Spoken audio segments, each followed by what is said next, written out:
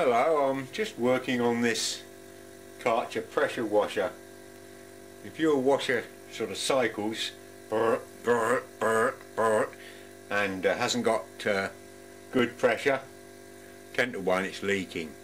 And these leak, and the 3 seals is a swash plate and 3 plungers come up and produce the pressure, I'm sure you know. And they get microscopic cracks in them. There you go. As does the top piece which sits on top. And if you knock that out, that plastic piece also goes. Now you can look at it as hard as you like and inspect it, and you can see nothing wrong, but it isn't till under pressure that minute cracks open up. And I found out how to show this, but it won't always show. But I've just blown out water, and I accidentally, so I can get it in the camera, if you look at the top edge here, sorry about the lighting, but I'm just doing it as I can. That should do it. If I put pressure on here, see if you can see that.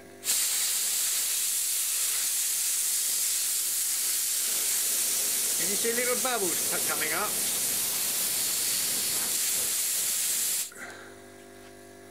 Just bare.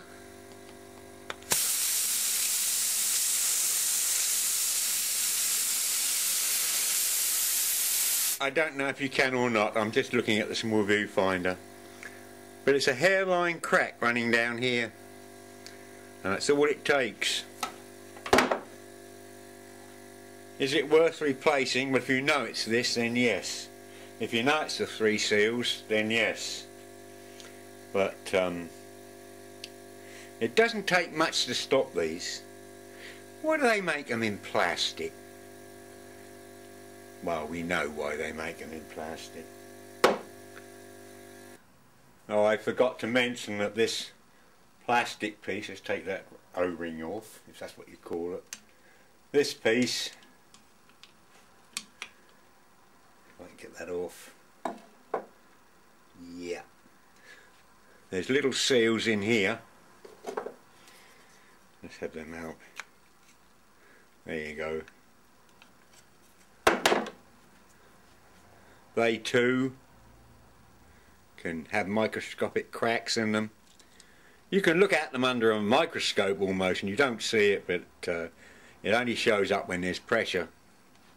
Put them in the right way round, by the way. You can buy these. They go in that way.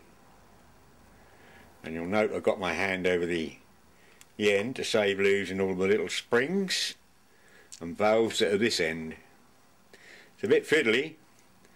But and those of you that probably noticed I put my thumb over the end, and probably going to jump up and say, you know, that you can get air into your body through your skin. Well, it wasn't high pressure, that high, and that particular thumb was it's a bit like a rhino's skin, so no problem there. Anyway, I'll keep my finger on that. So this part also can go, but how you would check that I don't know. As I say, you can go over it with a jeweler's loupe, which I often do, and as I say, you can't see them. Again, why don't they make that out of something more substantial? I suppose it's the cost, really. These are the 3 little plungers that leap up and down.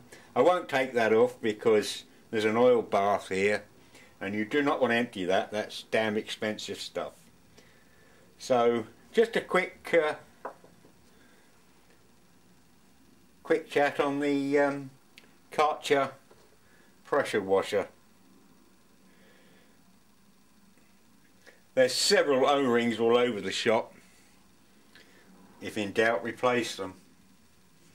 But if you're having this cyclic problems, it's there where your problems are. Good luck.